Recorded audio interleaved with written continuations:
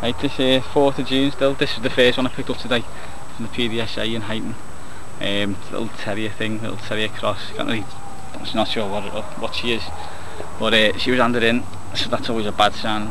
Usually people have found this, so yeah, whatever. But she's a nice looking little thing, like, aren't you? Let's have a look. Alright, aren't you? Hey, see your teeth? See your teeth? Yeah. Good girl. Ah, she's alright. She's alright. Just don't